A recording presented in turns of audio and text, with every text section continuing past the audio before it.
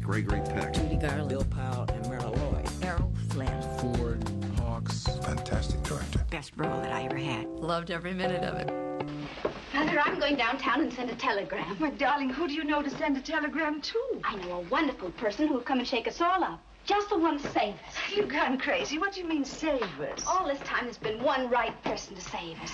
Well, I loved it. I had loved his films, and I was really looking forward to working with Hitchcock. But what I remember more than anything was going to Universal and going to Mr. Hitchcock's office, and he told me the story of Shadow of a Doubt.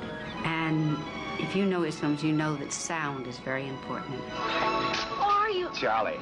Oh. And somehow he managed to give me the sound, whether it was tapping his fingers or something on a tap, you know, a bell or hitting a bottle of first sound. Whatever it was, he told me that film so minutely that when I went to see the film, I thought, I've seen this film before. I saw it in his office.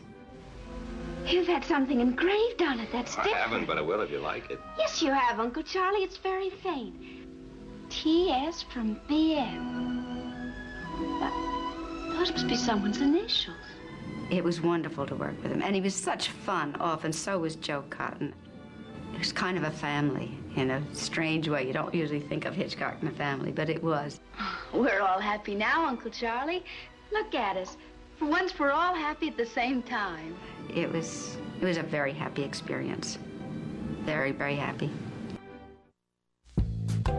Teresa Wright discovers it's not good to find out too much about her visiting uncle, Joseph Cotton, in Alfred Hitchcock's Shadow of a Doubt.